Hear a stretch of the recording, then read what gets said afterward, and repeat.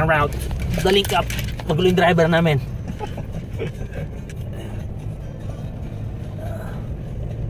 Medyo matarik. Ayan.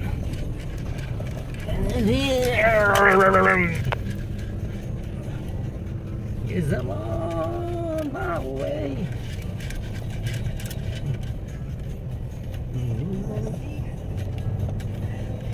Easy lang siya. Bato. Sige. Bombahan mo yan. Matarik yan. Sige. Yan. Yan. Sige. Hanggang sa dulo ng ating ulan. Ano na yung tourist spot dito? Nakapasok na. Oo. Nakaklose lagi eh. Ayun na. Ay hindi yan pala. Smart pala yan. Ay hindi, yan na pala yun. Nalampasan na pala si Smart. Tabi-tabingin mo. Ayan. Oh, social distancing. Social distancing. Ito na kami. Tabingin. Ay naku po. Ayun si Smart, bago. Yun. Prepare na ulit bago umakyat. Petzl number 1. Baka naman. Ano, ang dami kong petzl, oh. Yan, prepare. Tapos, kung kanina mababa, ngayon nandun na sa may taas. Ayun, yun siya. Let's go sa go. Tan tan tan tan tan tan tan tan tan. Hakyat na naman. Let's go! Yon, nakakit na kami ni Sir Gerard.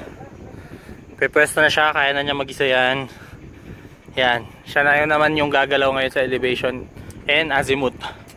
Tapos ako yung maglilibre ng mga struts and U-bolts. Bagong gamit, oh, 24 ratchet. Tapos, salamat sa sponsor namin helmet. Thanks boss. Yan, nagluluwag na. It's time to work. Whew! Gumagalaw na po siya. Ayan. Sa ano ba dito? Ano ba tawag dito? Azimuth muna, left and right. Ganun dapat. Si Sir George sa kabilang linya. Ayan, working, releasing all possible obstruction. English yun. 5 taon kong pinag-aralan yun. Complete PPE. Good job, Sir Je. La Trinidad, Benguet.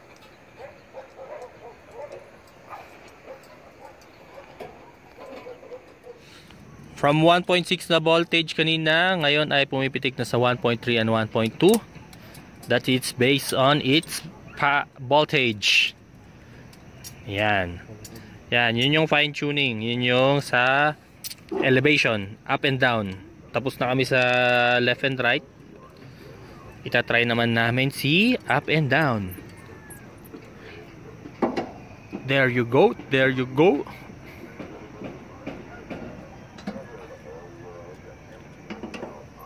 Alas 3 na pala.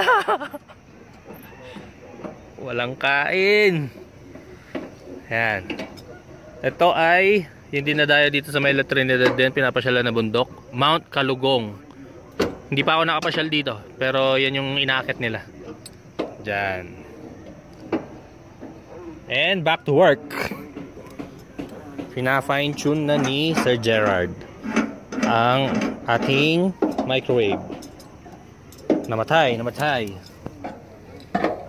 Oh, saglit. Baka yung cellphone ko naman ang mamatay.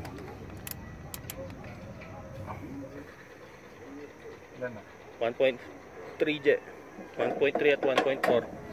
Pataas muna. Yan. Back to work kami. There you go, there you go. Sir G on action. Microwave alignment. 1.3 je. Yo! It's a wrap. It's a wrap. Kasi may outage kami. Buhay naman tong link na to and good yung services niya. So priority namin yung outage na ma-restore. Kasi may isang sitio na mawawala ng signal pag hindi namin na-restore yun. So baba kami dito. Ayun, nasa kuan lang naman to, nasa 40 to 50 meters tong tore. Tapos biyahe kami, traffic nga lang ulit, pero part of the job. At Sir G, oh, Mass Rider, let's go with the helmet. Peace out. Ang bilis na Sir G Max.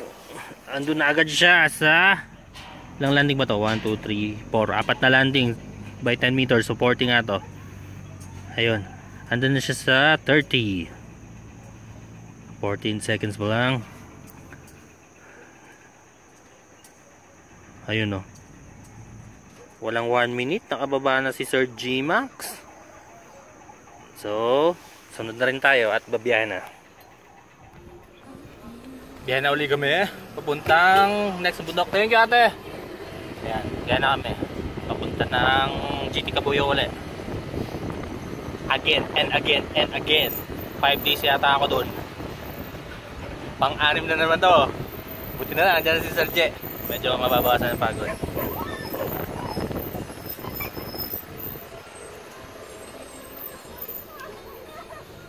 Let's go, let's go. The way up. Ang ganda, oh, diba? The view is so beautiful. Nakarating namin ni Sir J. Kita niya naman, walang PPE.